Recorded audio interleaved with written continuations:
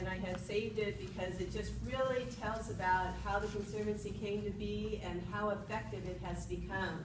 So if you will indulge me, let me read some of this, if I may. The state of California acted to establish the Santa Monica Mountains Conservancy to assist the protection of natural resources surrounding Los Angeles, California.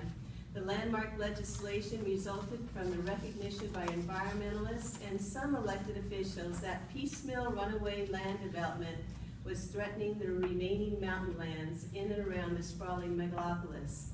Their consensus for the best practical strategy for the vision of protected lands near this vast urban setting was to create a public agency for conservancy, capable of both coordinated regional land planning and outright acquisition and improvement of land to preserve wild habitat, scenic areas, cultural resources, open space, and recreational uses into the future.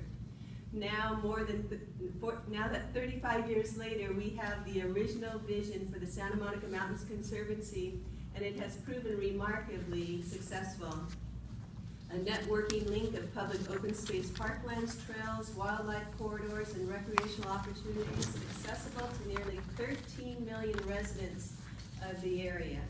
The agency's hard-charging creativity in the last 3 decades has sometimes been controversial, but it has resulted in 70,000 acres of permanently protected open space, including 300 new parks that were opened, and well over 100 miles of new trails established. The Santa Monica Mountains Conservancy Zone, including the Rim of the Valley Trail Corridor, which lies in the coastal Southern California Mediterranean ecosystem. We have a globally rare ecosystem with high diverse habitats, chaparral, coastal sagebrush, oak woodlands, oak forest, riparian, native grasslands, you name it.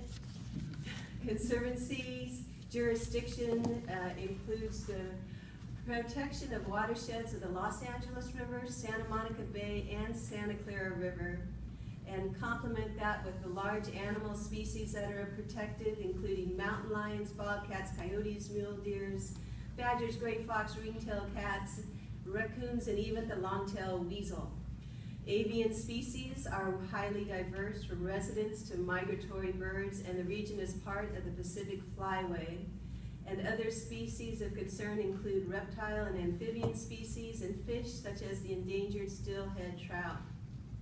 The conservation challenge is complicated since these wildlife populations live right up against or within suburban and even urban neighborhoods, ensuring continued habitat viability for wildlife and native plant communities has been a driving mission of the Conservancy. The unique structure of the Conservancy greatly aids the consensus building essential to conservation activities. The Conservancy is an independent state agency under the California Natural Resources Agency, governed by a board made up of appointees from state, federal, and local agencies. Large political and community constituencies are represented, participate, and have come to be so engaged in the work of the agency that broad buy-in for land protection objectives and projects rapidly evolved over the decades. The governor, state assembly speaker, state senate president, mayor of Los Angeles, the boards of supervisors of Los Angeles and Ventura County, United States National Park Service, Forest Service, the Natural Resource Agency Secretary, State Coastal Commission and State Coastal Conservancy, and the California Department of Parks and Recreation and state legislature participants all are represented on the Conservancy Board. The Conservancy statute also authorized 26-member advisory committee, which assists the board in its monthly deliberations. It includes a broad array of local government representatives in addition to 6 state appointees. The support from the Conservancy Board, Advisory Committee, and Southern California communities has been a key factor in the Conservancy's success, especially since the agency has only a very small staff. The Conservancy has long been recognized for its desire for protecting nature, clean water, clean air, outdoor recreation, and scenic beauty that cuts across societal and geographic boundaries. People from economically disadvantaged communities within Los Angeles and Ventura County, from enclaves in Beverly Hills to the Hollywood Hills, suburban dwellers, and even Malibu, has all come to appreciate the vision and value, the common goal of preserving open space. Also established is a successful conservancy with other state and local agencies. Most notable is the Mountains Recreation and Conservation Authority, MRCA, a local government entity formed pursuant to California's Joint Exercise of Powers Act because of Tex Ward. In the 1980s, the Conservancy joined with two long-standing local park districts, the Cadeo-Reckon Park and the Rancho Simi-Reckon Park districts, to provide land management capabilities. The MRCA now employs well over 100 staff members, wildfire-trained park rangers with law enforcement capabilities, park maintenance staff, planners, biologists, landscape architects, legal counsel, and financial staff. The NPS and the California Department of Parks and Rec are also important partners to both the Conservancy and MRCA.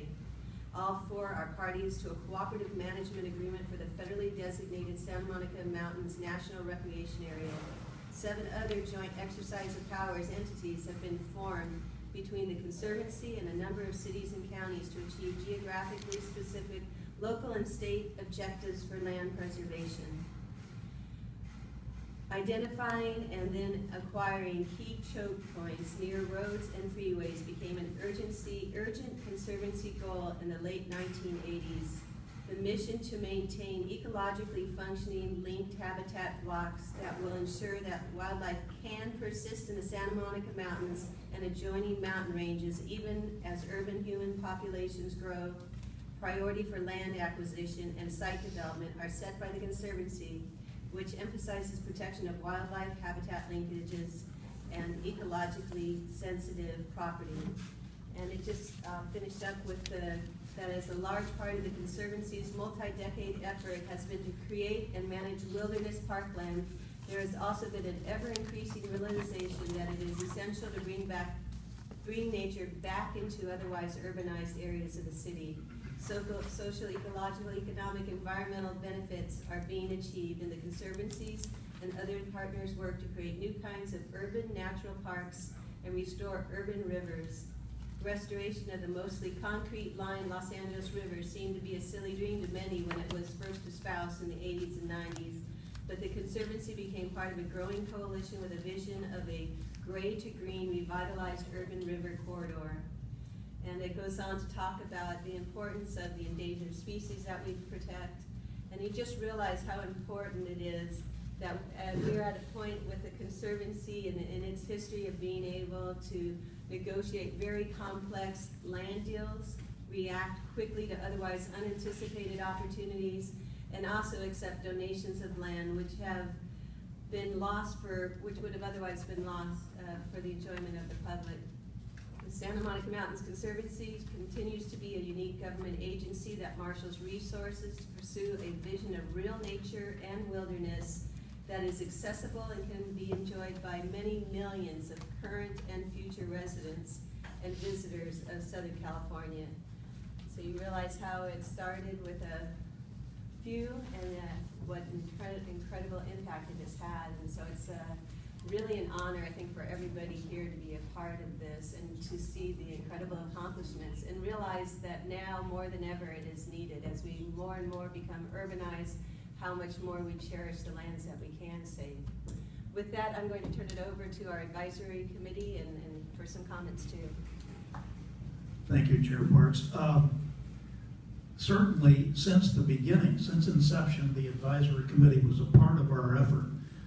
In fact, I don't know who the first chair of the advisory committee was, but the second chair happened 6 months later, and it was one Jerome Daniels, seated to my right, who took over the chair. And there have been some adventures. I mean, there were points when the advisory committee didn't meet jointly with the board.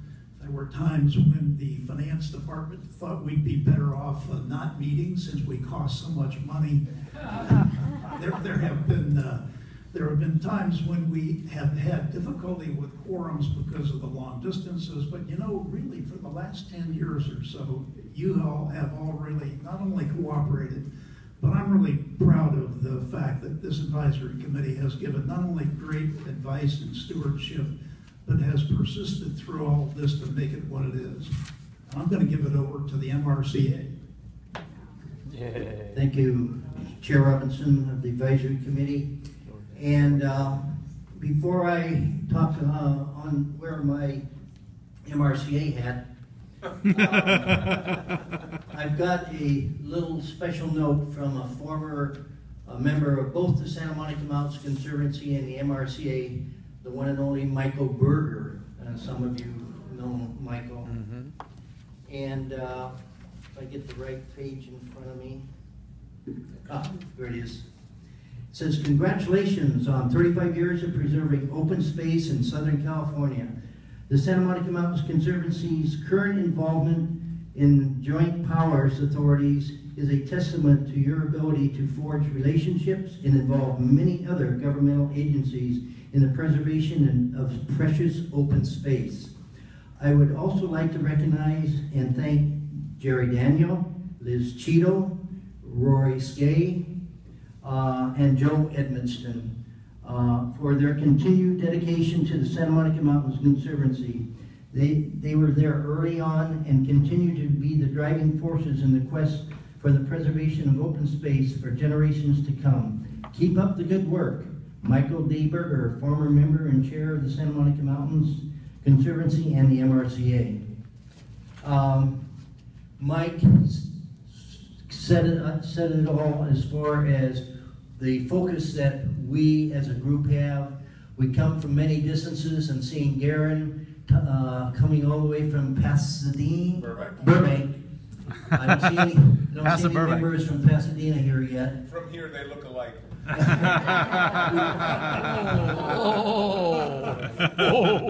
And we have a gentleman from representing Santa Clarita here, but that's what is so phenomenal. We have representatives from Sierra Madre, Malibu was mentioned, all over Southern California. And we all have the same focus of preserving open space, providing public access to areas that normally individuals would not have the opportunity to visit and become part of nature. The MRCA has been blessed with a great staff. We've accomplished a lot.